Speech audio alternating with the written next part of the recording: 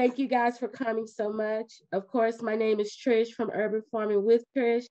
I am so excited to have you here, Dr. Deborah, and her colleague as well. Hello, everyone. Yeah. Hello. Hello, Trish. Yes. Yeah. I watched your videos on YouTube, and we're also a part of a group. And I was just inspired by you. And I know some of my listeners are inspired by you as well. But in your own words, can you tell us a little bit about your vermicompost worm farm and your experience with it? Yeah, hi Trish. And first of all, I want to thank you for your invitation on your platform. And now, Trish, as you know that vermicomposting is a way in which we use earthworms to turn the organic waste or the organic debris into beneficial worm castings, or you can say vermicompost, because that casting of earthworm we use as a compost in our farm. So, Trish, I'm doing it since 2002, and I started just after my education. I have been in this field because it is very beneficial for agriculture, beneficial in organic waste management, and that's why I have started with the species Aishenia fetida, and it is a tremendous species that is introduced in vermicomposting, and as you regularly we are. We are converting our organic waste into worm castings, and that casting is very helpful. That can be used as compost in our farms, in our gardens, in our pots, and kitchen garden we use. And it is totally organic, it is chemical free, and it is good for health and soil also. What inspired you, Doctor? Like, what was the beginning? What inspired you to start? Actually, it is during my education, I came to know with two terms. One is organic waste management, and the other one is organic farming. I have seen in India since 1965, there is a grain revolution in which we have farmers were using chemicals. And after 2 or 3 decades of using those chemical fertilizers, people are facing, their health issues are there. People are facing cancer type diseases. So then I have seen that vermicomposting is a best option for chemical fertilizer, and it's a best method to reduce organic waste. So that inspired me. That inspired me to work in the field of organic farming and vermicomposting. I think that's great. And for you've been doing this for over 20 years. Do you plan on keeping it going? Yeah, it's very good, and I opted for last 20 years, and it's a tremendous job I am doing, and I'm proud of my job because I'm saving lives and motivating lives to use organic. To people, I am motivating people to use organic, organic fertilizer instead of chemicals. And the quality of soil due to the use of chemical is deteriorating day by day, and this chemical that this vermicompost is the best option for chemical fertilizers. It is very good for health also, it is good for soil also, it is good for our environment also, and that's why I'm doing this job. And I will, and I am doing this since last 20 years, and in future I'm also involved in this. Even I'm motivating people to involve in this vermicomposting. Okay, so Doctor, do you mind telling us where you're located or what region you're in? Because I'm in Atlanta, Georgia, in the United States, of course. And I was just curious where you were located. I'm located in India. It's a state, India, and in the state of Uttarakhand. It's called Devbhumi. And we have planned, our state government has planned Uttarakhand to be an organic state. So I'm located in Uttarakhand in the state of India. Okay. Although you in India, I think I seen something where you were offering classes or courses for to teach everyone how to go about doing this? Pardon, will you repeat your question? I was curious about your classes or your courses. Are they available for someone like us in the United States, or is it just for people in India area? Yeah, yeah. Actually, we till now we have last 20 years. I'm providing online offline training courses here. It's The people offline. come, yeah, offline. But now, as you know, demand from people from abroad also, I got messages that will you able to teach us, will you able to provide some information. So based on these, we are soonly we are going to start our online courses and our online classes. So people in US may join, you know. I think that would be great because I'm definitely interested in learning and joining your course whenever it is available. I just started a small warm bin. It's nothing much. It's definitely not on the scale that you have, but I Mhm. was just wanting to know more, and I'm not able to find where I can learn more about it online. Like it doesn't tell you everything. Yeah, and online classes, I will tell you everything. You have started with a small bombi. It's very good.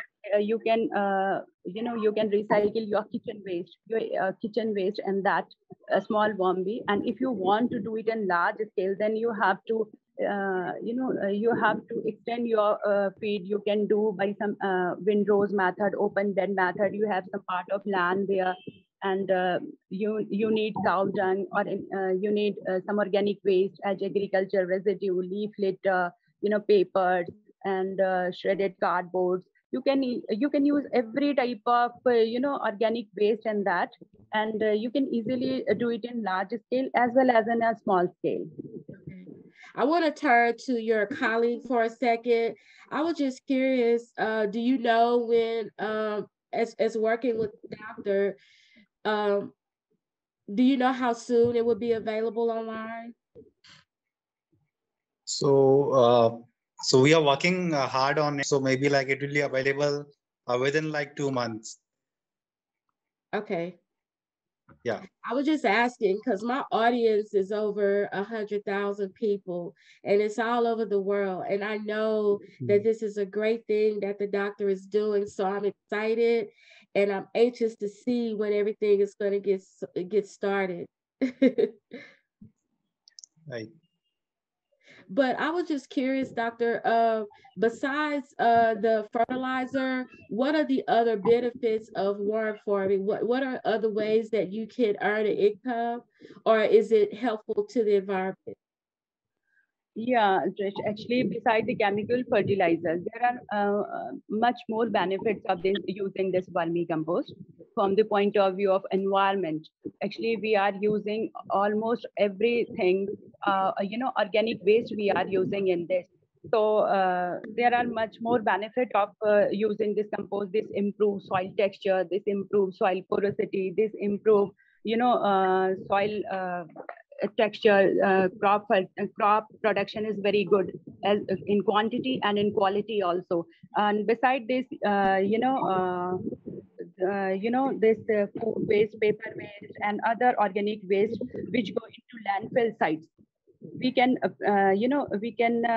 avoid this organic waste from going into landfill sites, and we can use in making vermicompost actually. So this is the very very important point of view.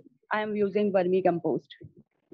So, if you're at home and you don't quite yet have the land or the space, what are a easy way to start? Do you just what's the best soil to start with? I will suggest anybody to use. You can do vermicomposting with a small space also. Just on the surface of land, if you have a 5 into 10 feet space, you can make vermi bags over there. and you can start it with very less amount of money. It will I think it's negligible amount of money. With negligible amount of money you can start. You have to only semi decompose your kitchen waste, your agriculture waste. You have prepare open beds in the on the surface of ground or on the land, and then you have introduced earthworms. So I think in a very low scale or very small scale, small space, you can start it. Okay, that's inspiring to know. I was also wanting to know some of your videos, or will you post some videos in English? I know I still follow you. I subscribe to your channel, but I was wondering if you would please post something in English so we can kind of follow you. We love you and you don't even know it. Sure, sure, Trish. We are going to provide our videos in English also. As you are following me, and people like you are also love to hear us, love to listen from us more, and they continuously keep messaging us regarding the videos in English. So we are working on it, and very soon you are going to, we our videos in English. You are receiving. We are making our videos now in English, and soon they will available on YouTube, and we will share to you also. Okay, so I know we're going to get some courses in the future. Hopefully, maybe the top of 2022, let's just say.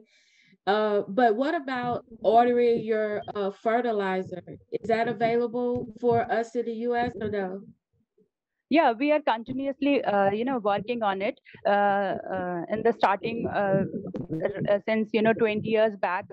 Nobody or very few people knows about what is vermicomposting, what is rearing of earthworms. But Yeah. now, after COVID, we are getting much more better responses from our customers, our peoples, and our followers, that we want to start vermicomposting in India and as well as abroad. Some from Western countries are also following regularly, and they used to keep in touch with us that how can we have your vermicompost here. So we are regularly working on it, and I think hopefully very soon we are also providing you it in abroad. Awesome. So for some of us who just have a little bit information about it, will you define the word vermicomposting? Like tell us exactly what that is.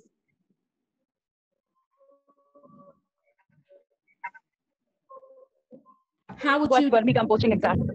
Yeah, how would you define vermicomposting for some of us who's not that familiar with it? Okay, okay. So vermicomposting is exactly made up of two words. One is vermi, and other one is composting. So vermi vermi stands for the worms. And in this case, we are using earthworms, and the earthworm to vermicast. Actually, vermicompost is nothing that is cast of earthworms. When actually earthworm usually feed on the decaying or the dead organic matter. When it feeds on dead organic matter, then the excreta or the waste it produce, that is called vermicast, and that vermicast is very fertile, very very useful for our soil, and so we use that worm cast in our fields, and that's why as compost we are using that vermicast. So in commonly we call that vermicompost. So actually vermicompost is nothing that is cast of earthworms. So is it the poop of the worm? Yeah, you can say it's the poo of the worm. Exactly. So vermicomposting is the poop of the worm that Yeah. is beneficial in gardening and can be used as a fertilizer. Yeah, sure. Okay. All right. So I have red worms. Does it matter? Like I know you use earthworms and I started with red worms. Does it matter which Yeah, worm you red worm start is with? actually, I will tell you that I have three varieties of earthworms here in my farm. Red worm, that is Icenia fetida. One is Eudrilus eugene, that is commonly called African night crawler, and other one is on its excavatus. That is Indian blue worm. So red worm is very good in vermicomposting, and it is the best. Only drawback is it feel, during the high summers or when the temperature is very high here, the vermicomposting from the red worm is affected a bit. Otherwise, it is very good in vermicomposting. Its metabolic rate is very good. Its multiplication rate is very good, and it can be it is the best decomposer. We can say it is the best vermicomposting we got from red worm. It's very best. It's good species. Can red worms and earthworms coexist in the same bed? Pardon, will you repeat? I was asking, can red worms and earthworms coexist in the same bed? Actually, I didn't got your point, actually. I was just asking, can you grow or raise earthworms and red worms together? Yeah, we can grow. I'm using 3 species together in same vermicomposting pit. That's great. We can grow red worm with other worms, and the vermicomposting did not affect that. Not affect. There is no effect on vermicomposting process. Actually, we can grow it with other worms also. I'm doing it practically. Okay. I'm doing it. Yeah. So let me ask you this: so what we understand is that you raise worms so that you can recycle the soil, basically. Do you use the worms for anything else besides the soil? Actually, we have we have 2 or 3 main use of earthworms. The one I'm using, that I'm doing vermicomposting from earthworms only, but other people can use it for as a fish feed. Other people can use earthworms as a fish feed. Some can use these earthworm in some parts of many people use it in medicine also. So there are some other uses of earthworms, but I'm only doing vermicomposting from it. Okay. All right. Well, I want to thank you so much for taking time and sharing your worm experience with us. I'm super excited about your upcoming classes and your courses. And also, as soon as you start making your fertilizer available for us in the U.S., please let me know and keep us posted. So basically what we learned today, vermicomposting is basically the poop of worms. It can be sold as fertilizer. We can also use it to as fish bait. And you said in certain parts of the world, it can be used as medicine as well, correct? Yeah, so it can be used in medicines also. Thank you so much, Doctor. Do you have any last words? Yeah, I just I want, or I have a request to people that don't throw your garbage and don't throw your garbage, especially organic waste, outside, and just use it in a small scale or in a large scale. Use it, recycle it, and make compost from it. So this way we can have a green and clean earth, and which that is a best alternative of chemical fertilizer, which is good for health, which is good for soil, and which is good for our environment also. Thank you so much. And that's the most important part of all of this, is to help our Mother Earth stay healthy. Yeah, thank you, Trish. Thanks a lot for inviting me on your platform and sharing some important and inviting me to your platform and listening and hearing my views on vermicomposting. It's my pleasure to share with you my views. Thank you. Thanks a lot. Thank you so much. What is it that you would like to say to your country, India? Yeah, thank you, Trish. Trish, I just want to say that I'm doing it in a small state of India, Uttarakhand, and the place is known as Kotdwar. So since 2002, I'm doing vermicomposting, vermi wash, dealing with earthworms, different types of organic waste I'm managing with the help of vermicomposting. It's a very good practice actually. It helps in making soil fertile. It helps in cleaning our environment. It helps to make clean, green, and to save our Mother Earth with the effect of chemical fertilizers. Is a very good practice, and with my experience of 20 years in this field, I just want to share my experience with the country peoples.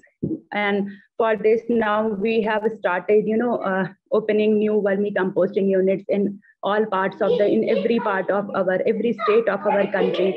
And for that, we are collaborating with people who wish to do vermicomposting. We are sharing our experience with them, so that every person in every corner of our country should get healthy vermicompost and should go for organic farming, so that he will be healthy. He will have healthy life also. So I just want to say that we are going to collaborate. We are going to guide people. So anybody who wants to do, who is interested in this field, can contact us through my mail or my contact number, and we are here to help those peoples. This I want to say. Not only in India, but we have started our consultancy also in abroad through video calls, through online calls or video calls on WhatsApp. We are providing consultancy to people in US, people in UK, and every part of the world who wish to do this vermicomposting. So we are a person who wish to do this composting. This I want to say. Okay. Is it all year round or is it seasonal? No, vermicomposting is a throughout the year process. It just affected during summers, a bit affected during summer. But we can't say that vermicomposting is a year-round process. Okay. So you can do any time. You can start, yeah. Okay. So that it's all year round. Yeah. Okay, that's great. So is there like is it a volunteer situation, or will you share with them how much it would be to learn the process? The process you want to learn, if they call you and they want to learn, do they get to or do you take any volunteers? Or yeah, we have volunteers also, but I personally couldn't I personally interested, and I involved personally with any vermicomposting unit we start here. Anybody wants to do, volunteers are there, it's okay, but it's my personal experience, it's my personal interest to involve fully in that. If anybody wants, I am fully interested, I am fully helpful to him or her to start his unit. Okay, so basically the goal is to empower them so they can start on their own. Yeah, they can store. And I just want to tell you one more thing, that we are producing vermi wash also. Okay. That is also of the that is the washings of earthworms. Basically, earthworms have a coelomic fluid on their skin, which help them to breathe. Mm-hmm. So it's very beneficial. It contains proteins, it contains beneficial microenzymes. Those are those help in inhibiting the disease. Those are disease resistant also. So that can be used as bioinsecticide, as biopesticide. That can also used as biofertilizer or liquid fertilizer. We can say that is a foliar spray basically. And that can be consumed much faster than vermicompost because it is in liquid form. Okay. So it's also a very good product of earthworm. We are producing here in our unit also. Okay, so it's the vermi wash is a natural pesticide, and it's also a fertilizer, and it's almost better because you said it's in a liquid form. Yeah, it's natural insecticide, and we can add value to it. vermiwash by adding some insecticidal property, plants having insecticidal properties. We add as culture media in vermiwash during the process or during the production of vermiwash. So it can be turned into insecticide. It can be used in turn into fungicide, herbal bio fungicide, bio insecticide, and bio pesticide. We can use it. Okay. So the vermiwash, do you just pour it inside your garden? Do it just go straight in the ground or in the soil? No, it's a foliar spray. We spray it over the plant. Okay. Yeah. It's very good, and it results very good. We have it's very beneficial for plants also to inhibit or to resist from diseases, different kind of diseases. It also helps to resist diseases. Do you know how often it's good to treat your soil with the vermicompost? Is it something you do once a month or every few months, every few weeks? No, vermicompost is a whole year process. We are doing it since 20 years regularly, without any pause, without any interruption. We are doing it continuously since last 20 years. I have started my vermicomposting unit with just 50 tons of production in a year. And now we have 25,500 tons of production per year. Oh, wow. So we are, yeah. So we are growing day by day. And I just want to share my experience. I just want to help the poor farmers who don't have, that much of money to establish their own unit. So I am there to help the poor farmers of my country. So anybody, if interested, I can help him. I wanted to ask you, Doctor, is this a situation where you can go to their farm, or do they have to come to you? Can you go visit their farm in India? Yeah, it's a mutual discussion between us. Whatever is feasible, we will do that. But I suggest people should at least once come to my farm. Okay. If they see that practically how is it going on, how to establish a bed, that will be much more beneficial for them. And then after we will start there at their place. So it will be beneficial for them to first visit our farms, at least see it practically, what is going on in the beds, how to prepare beds, how to prepare the vermiwash unit, how to remove earthworms from the finished compost, everything we will teach them, we will taught them practically over here in my unit. And then after he or she may establish their own unit, and we will go there, we will help them to establish their own unit. I think that's great. And like you said, the most important thing is just save planet Earth and just kind of exercise worm farming because it's so beneficial. And it helps. Yeah. Well, I really appreciate that information. This will be, I think we reach about 30 countries, and India is one of them. So we definitely want to get the word out. I'm going to leave all your information below.